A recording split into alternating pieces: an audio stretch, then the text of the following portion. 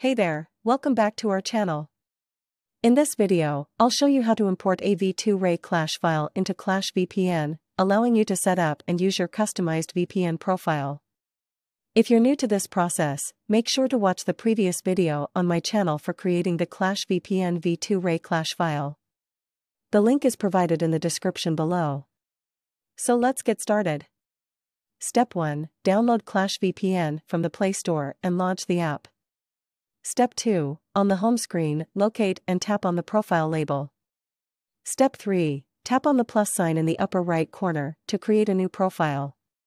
Step 4. Select File to import the downloaded Clash file. Step 5. Tap on Browse Files to navigate to the downloaded file. Step 6. Tap on the three dots in the upper right corner and choose Import from the menu. Step 7. Select the Clash file from the downloaded folder. Step 8. After importing, you can optionally rename the profile by tapping on the pencil icon and entering a custom name. Step 9. Tap on the save icon and then tap the arrow button to go back. Step 10. Tap on the profile you just created to select it and then go back. Step 11. Finally, tap on Tap to start to initiate the CLASHVPN connection. Thank you for watching.